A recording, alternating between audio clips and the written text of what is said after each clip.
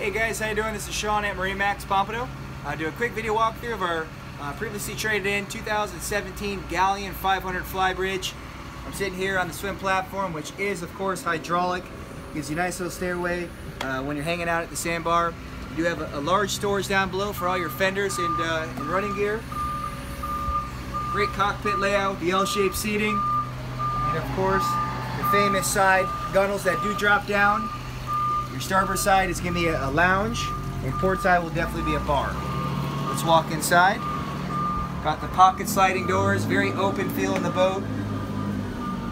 Both side windows do open. Give you a good natural lighting and a big breeze throughout the entire boat. This is of course the bar side. Refrigerators on both sides here as well. Let's walk forward. Nice dining room table, plenty of seating and entertaining for your guests. The boat does have the Volvo D11s, which is going to be an inboard boat with bow and stern thruster. Electric window up and down, very good for communicating to the bow. Coming down below, it's a three stateroom boat. Start here with the guest. You have a bunk set up on your starboard side. VIP, which is going to be forward. You can see from Galeon, the woodwork, the trim work is just absolutely beautiful. They have drawers all the way up top, good skylight, a lot of natural lighting in here in the VIP. This would be your guest head, or some call it the day head, which is